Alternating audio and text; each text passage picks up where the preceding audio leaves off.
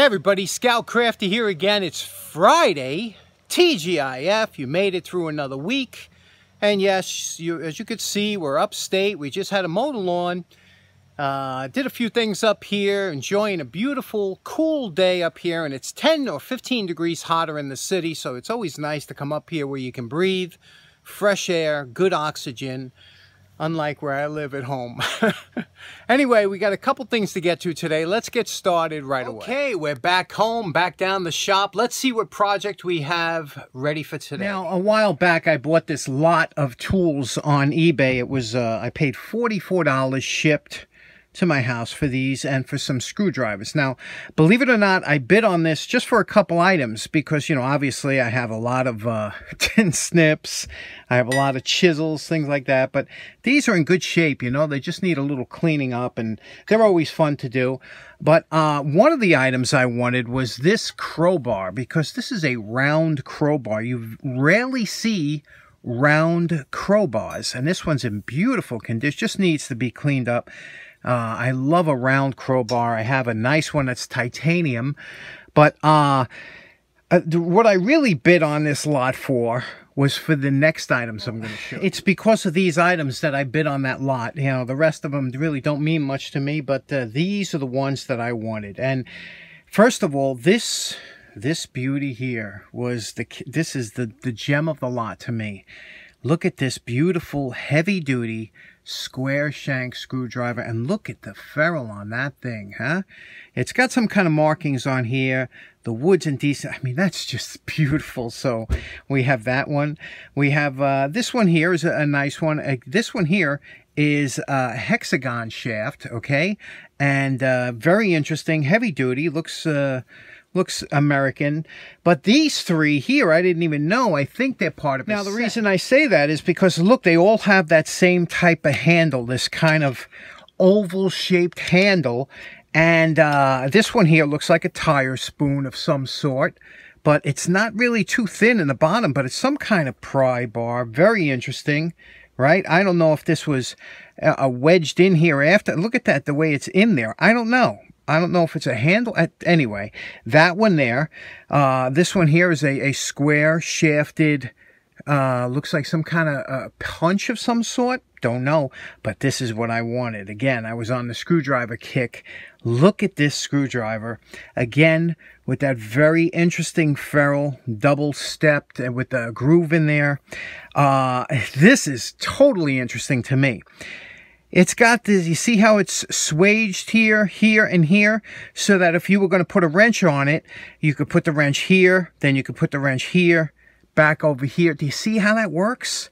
Oh, look at this. This is lovely. And again, this is an octagonal part from here down. Just a beautiful, and look at that handle. I mean, it needs a little work, a little bit of a crack here, but just beautiful.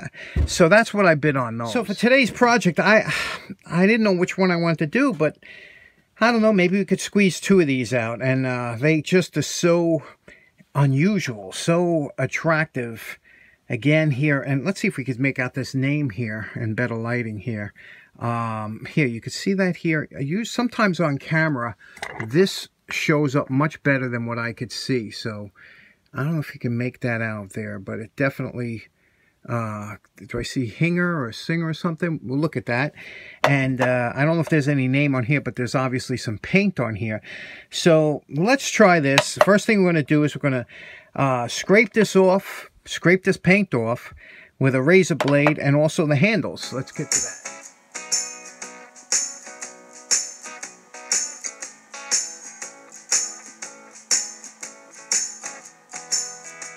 Okay, here we are on a post-wire brush. We do this just to make sure if there's any names or anything that might get lost later on in the cleanup here. You could see I was able to, can you see that? I know you'll be able to see it better on screen, especially if I blow it up, but I have a magnifying glass. Can you see what that says? It's in Michigan. It was made. I cannot make out the name of what that is, but I'm sure you will be able to see it later on, because I can't see nothing. And the patent number is there. Again, using the magnifying glass. And, okay, but you could see it's, again, beautiful. This one's just absolutely beautiful. This one here, somebody took the time to put their initials on it, right? LV. They took the time, so this had to be a prized possession or not a cheap screwdriver. And it was, the tips on both of these screwdrivers are pristine, you know, except for being old. So they weren't ground down. They were just, they're beautiful, right? They just have to be cleaned up. So let's scrape down the handle. Let's get to it.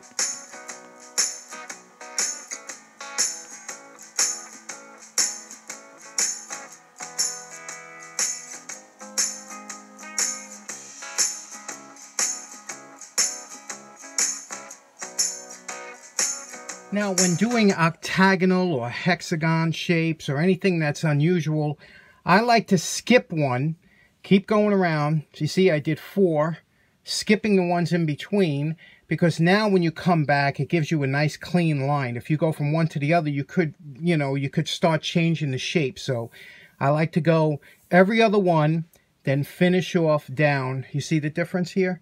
Then finish off down, right between the lines, so you keep that crisp and sharp.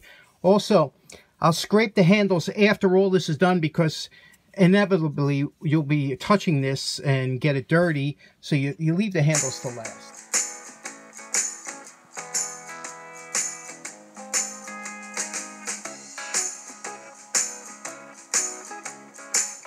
Now I do the same thing on square shank. It's because if you go from one to the other, you have a chance of rolling this edge over, and you don't want to roll. You want to keep that edge. See how sharp that edge is? That's exactly what you want. When you finish, you want this to be very sharp, and then you go over it lightly and create that little bevel on there so that you don't, you know, it's not uncomfortable. But you see here, that's just with the flap disc, and you see the forging and the flap, okay? And then we'll just finish up here, and that'll create a very sharp edge.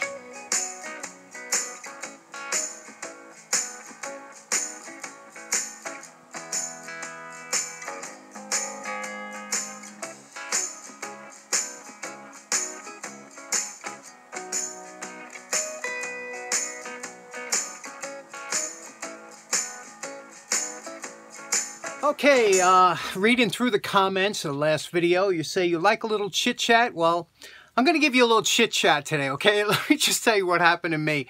You know, I was doing those screwdrivers, everything's going good, and, you know, we have this Hurricane Ida supposed to come by, you know, the one that pelted Louisiana. Now, they said we might get some heavy rains and things like that, so, you know, remember last week when they said we were going to get this crazy wind and stuff? Thank God we didn't get the wind, but we were going to get some heavy rains, and okay, but, you know, again, they were wrong. We didn't just get rain, we got torrential rain, especially in my neighborhood.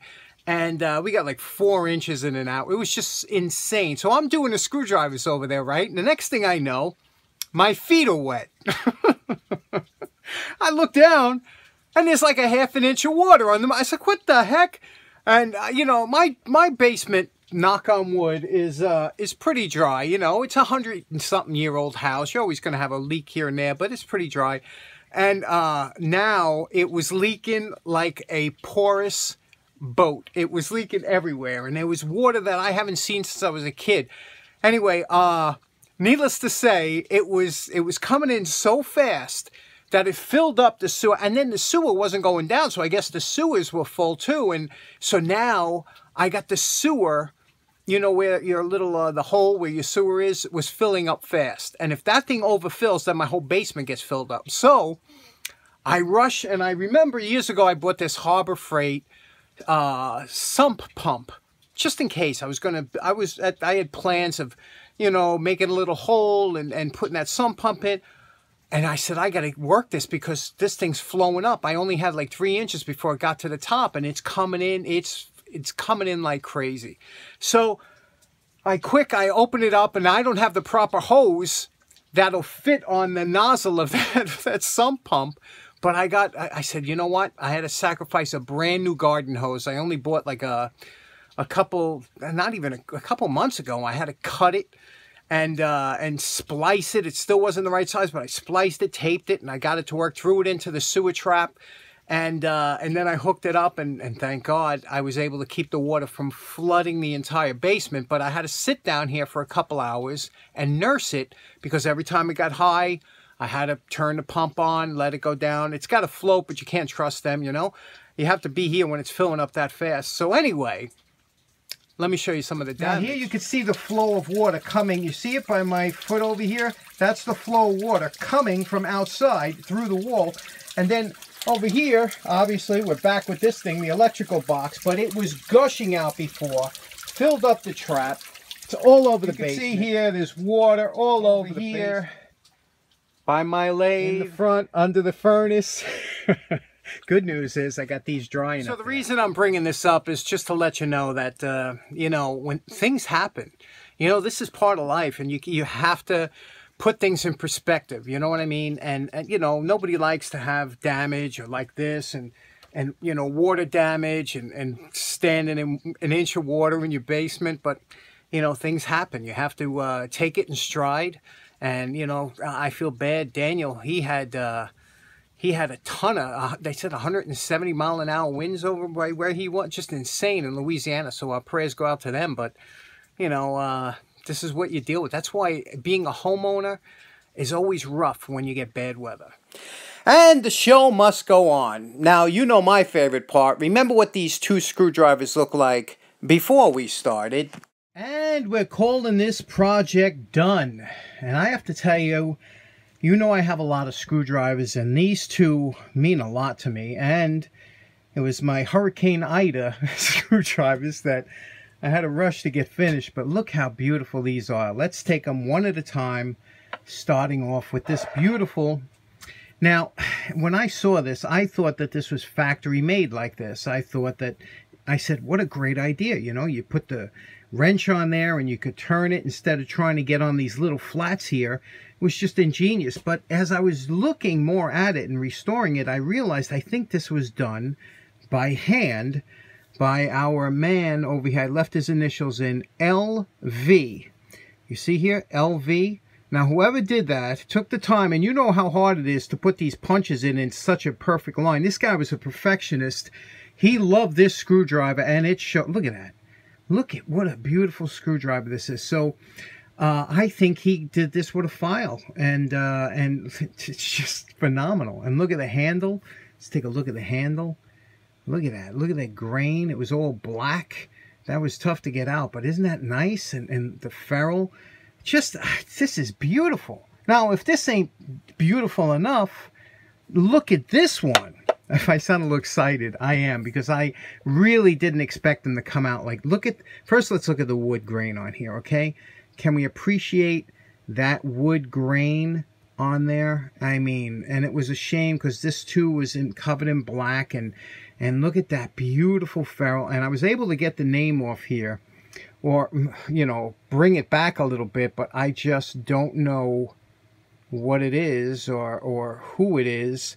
I tried looking it up. Even that patent number I couldn't find anything for, so maybe somebody out there will know. But look at that beautiful ferrule on there, and look at it now.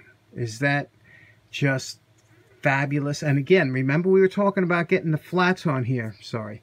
Remember I was talking about getting the flats, that it has to be smooth in your hand and the touch, and, you know, and how nice that this one was, you know, not mangled or anything. This is just a beautiful screwdriver. Yeah, if I sound excited, these are just absolutely phenomenal and well worth the money. For the entire lot that I bought, it's worth it just for these two screwdrivers. Don't you think? Aren't they gorgeous? Okay, so as you know, it's the next day, and we did finish up the project. I hope you enjoyed that. And boy, I'll tell you, that was a rough one. Hurricane Ida, most rainfall dumped here ever in history that they've been recording. And it was... yeah, I went walking last night after everything was done and said with, and the water actually moved cars. I saw cars all crooked in the street. I'm like, why would they park like? It was because the water did it, and there was rocks. You know, my gravel driveway, it washed about 40 pounds of gravel into the street. It was just amazing, the power of torrential rains. You know, we've never seen anything like it here. Lots of cars underwater. It was amazing. Like I said, I'm 90% dried out down here now, you know, and I remember as a kid, we used to get floods, like, you know, sometimes in the basement like that. But yesterday was a rough one, and I'm glad it's over. I can't stand heavy rains and high winds, you know, two things that you hate as a homeowner. But anyway, thanks so much for tuning in. Thank you very much, everybody, especially my friends Stuart and Lee from Australia, who made sure last night after watching the news to check out and see how I was doing, because you know, they saw on the news how bad New York was. But and Australia, with everything Australia they're going through, they were worried about me. It made me feel really good. Anyway, hope you have a fantastic day, a great weekend. And isn't it funny how after a storm, everything comes clear and the skies are blue? It's always like that, right? After a big storm, the next day is usually really nice and something. But so I've been enjoying some good weather today. Take care now. Enjoy your weekend. Have a great Labor Day. We'll see you again on Monday. Take care. Bye-bye.